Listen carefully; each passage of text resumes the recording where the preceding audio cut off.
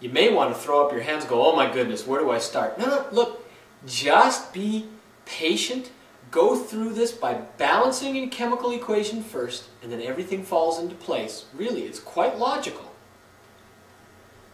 Here's the reaction. Silver nitrate, potassium chloride, double replacement reaction. K goes with the NO3, Ag with the Cl, and here's what you get. They're all positive 1 and negative 1 charges, so they're easy to put together here. Cations before anions, and look, AgCl is a solid. It's a precipitate. The question said we want to find out how many grams of precipitate we can form if we have lots of this reacting with only 2.6 moles of this. So we call this the limiting reagent or reactant, the thing that we're limited by. That tells you how much you can actually form of a product. Now look, if we can somehow take this information here and turn it into information here, then we can find the mass here. Let's use logic. This is a 1-to-1 what ratio? Mole ratio. This says for every 1 mole here, you have 1 here. So for every 2.6 moles here, how many can you form there? Yeah, 2.6. And so, hey, if you know the moles of silver chloride, can you find the mass? The molar mass. All of this can be done in one calculation sentence where we use dimensional analysis and unit cancellation. So, this is how we do it. 2.6 moles of KCl. Alright, we don't want moles of KCl, we want moles of silver chloride, but this is a mole ratio, so it's perfect.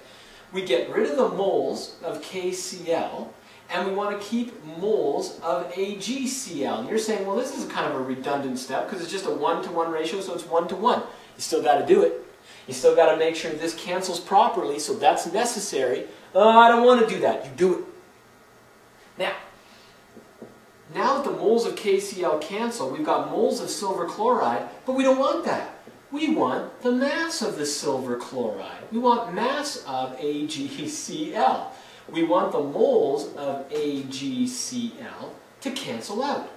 What's the molar mass of AgCl?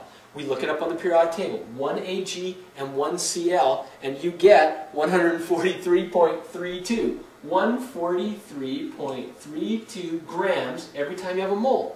Look at what we just did. This stoichiometry, and that's what it's called, stoichiometry, this cancels out here, cancels out moles of AgCl here and here to leave us with an answer of grams of AgCl, which is what we want.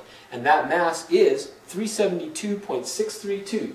372.632 grams of AgCl, but you know as well as I do, you can't keep that. You've got 2 significant digits here. By the way, these are infinite numbers of significant digits. Exact numbers have an infinite number of significant digits. This has 5, in exactly 1 mole, so that's infinite again. Keep the least number, 5, 2. So, oh, how do you keep 2? 372.632. Oh, 1, 2, 3.72632 times 10 to the positive, because we're making this number small, so we have to make the power of 10 large. But look at 2 significant digits, 3.7 times 10 squared grams of AgCl. There's your answer. Follow along with that again. You can review it, look at it, and make sure that you understand this mole-to-mole ratio in the equation and how that translates here into doing stoichiometry.